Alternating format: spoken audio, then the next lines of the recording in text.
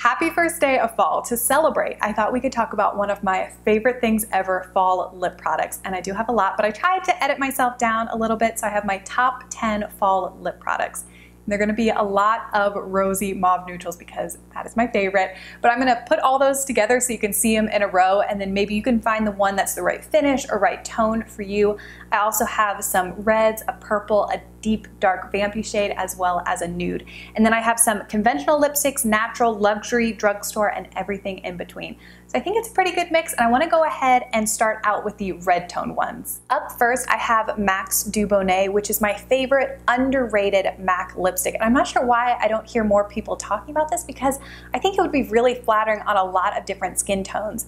Instead of being a really cool red or warm red, it has more of a brown undertone, so really flattering. It's deeper, so it's perfect for cooler weather, and as an amplified finish, it has a ton of pigment. On the lips, it has a little bit of a sheen, which I think is really pretty, and it wears off really well. So I love it to pull this one out this time of year. This second one, while still red in tone, is much easier to wear. So if you're someone who wants to get into red lipstick, but you don't want all the maintenance of that perfected red lip, I think this is a great stepping stone because it's somewhere right in the middle. This is Charlotte Tilbury's Walk of Shame. It's a red berry. It is so beautiful on the lips.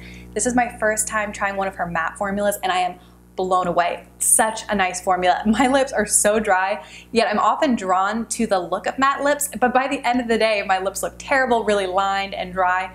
This one goes on so smooth, and when I press my lips together throughout the day, it doesn't feel like I'm wearing a matte lipstick, so I love that. I also think the bullet, how it's cut, is very unusual, but it makes application super easy. And of course, the packaging is beautiful, especially if you're into rose gold.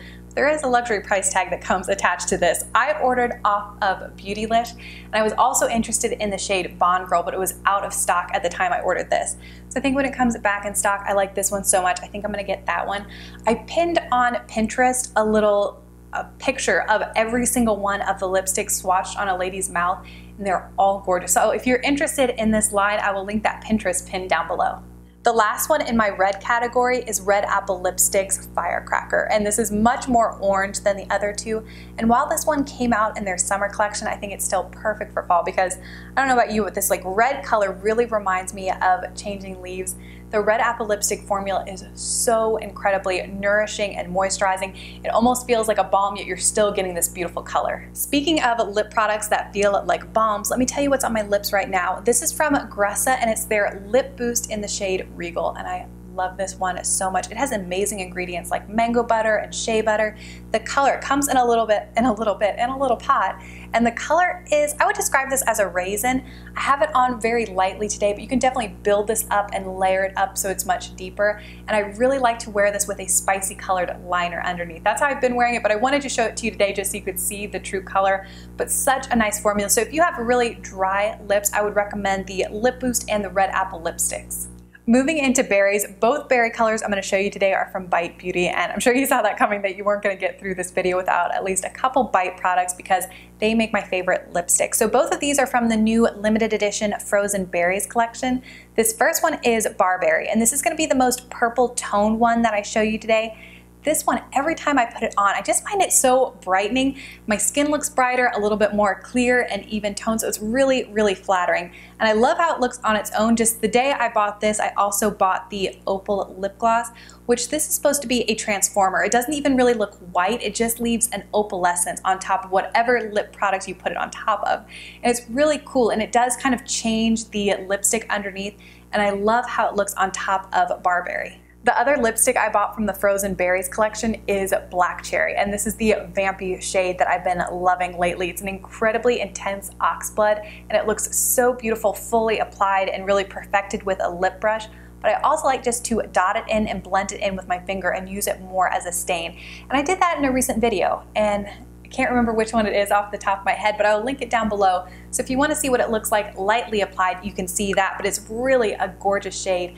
And right before I started filming, I looked this up, and this one is currently out of stock on Sephora.com, but these have been coming in and out of stock. But just in case, something very similar is NARS Ingrid. And I'm actually not seeing NARS Ingrid in store because it's one that Sephora doesn't carry, but from what I can see online, the colors of Ingrid and Black Cherry are very similar, so that's just another option. And then if you're doing any kind of fall time smoky eye, you need a really good nude to complement it. And lately I've been reaching for the Matte Cream Lip Crayon from Bite Beauty in the shade Amaretto. And it's right here, so it's a nude, but it has some peachiness to it. I bought this because I was trying to recreate a look I saw on Pinterest, and I don't have a lot of nude lipstick because they don't look that fantastic on me. But I bought this to recreate that look and I ended up really liking it. And if I just want a matte lip, I will leave this as is. And what's nice about these lip crayons is they can be really precise and they do have a sharpener on the bottom, so you don't feel like you need a lip liner underneath. But if I want it to be glossy, I like pairing it with the Bite Gloss in Guava.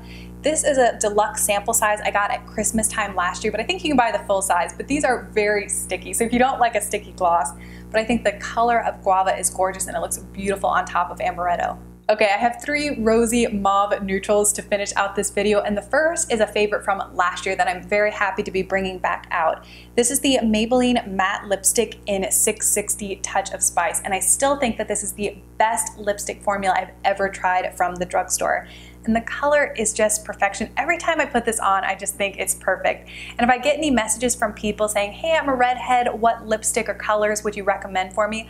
I usually include Touch of Spice. So I think this would be good on a lot of different people, but especially if you're a redhead, I think this color is gorgeous. And then I've recently been getting into Jane Iredale, and they just came out with these new play-on lip crayons, and I have the shade Luscious. So I swatched that right underneath of Touch of Spice. You can see that they're both in the same color family, but Luscious, instead of being more mauve, this one has more brown to it. And it's also a different finish. This one has a little bit of a shine. So if you don't like a matte lipstick formula, I think Luscious would be the perfect fall neutral. I've mentioned a couple times in this video that I have very dry lips, so clearly I know this, yet I'll get onto Instagram and I'll see these lip posts of these girls who have perfectly shaped lips with no lines on them whatsoever, and they'll be lip swatching matte liquid lipsticks. So I fall in love with the color and then I run out and go buy it thinking it's gonna look like that on me, and it never does. I feel like they just kind of like suck all the life out of my lips in the first couple minutes, and it looks terrible, and I would never go out like that. So I've had some hits and misses with different brands. There are colors I love, and sometimes I like them on me, sometimes I don't. So I just kind of thought, you know, maybe I'm just a person who needs more of a moisturizing formula, so kind of wrote those off. But a couple weeks ago, I was spending the night at my Gam's house, and the CVS by her has the biggest beauty section. So I was just going up and down, and I found a full display of the Milani Amore Matte Lip Creams. And the shade I bought is 03 Beloved, which is right here. So it goes on almost kind of glossy, but it dries down immediately. And while it is very matte, I don't think it makes my lips look really dry. It's actually kind of nice looking on the lips. So if you're someone who wanted to try out a matte liquid lipstick, but you're not sure if you're gonna like them, getting one that's really nice from the drugstore is awesome, because if you don't like it, you're not out a ton of money, and I think you actually might really like this. The only thing I'll say is that the scent is really powerful, and it smells like birthday cake icing, so you might love that. I actually don't mind it that much, but it is pretty powerful. It goes away really quickly. So if you've been wanting to try matte liquid lipsticks, and maybe something like Lolita from Kat Von D is always sold out, try the Milani one and just see if you like it. Here's all the swatches, starting with MAC's Dubonnet, Charlotte Tilbury Walk of Shame, Firecracker from Red Apple Lipstick, Regal from Gressa. This right here is the Milani Matte Liquid Lipstick in Beloved. And then on the other side, Bite Beauty Barberry, Bite Beauty Black Cherry, Bite Beauty Amaretto, and then Maybelline Touch of Spice and Jane Iredale Luscious. That is all for my top 10 fall lip products, and I hope you enjoyed seeing them. I do still want to talk to you about other fall makeup, so I might do a dedicated video or get ready with me, or do one of the fall tags that's going around, so that I can talk to you about blush and eyeshadow, things like that. But thank you so much, as always, for watching. I really appreciate it, and I'll see you again very soon.